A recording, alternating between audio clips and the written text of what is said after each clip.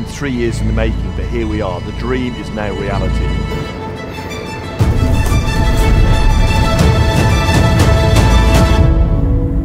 Three years ago, we planned to have a headquarters here in Cape Town. We wanted to have a dealership to supply our customers and have a 4x4 experience track. And that's what we put together here at the V&A.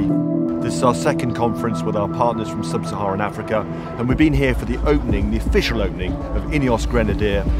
We had dignitaries here, the Premier of the Western Cape, we had the Director General of the British Consulate, but most importantly we had our retail partners, we had some journalists, and we also had some amazing talks and speeches from our charity partners, most notably the Tracker Academy and the Rhino Orphanage, and we were able to very proudly gift one of our Grenadiers to the Rhino Orphanage at the end of the evening, which was a really exciting moment.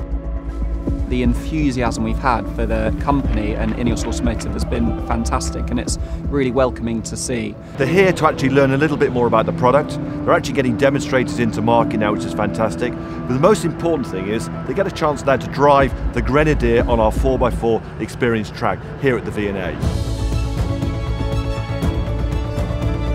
The best asset this office has is the custom-built 4x4 track to really show the Grenadier customers how capable this vehicle is.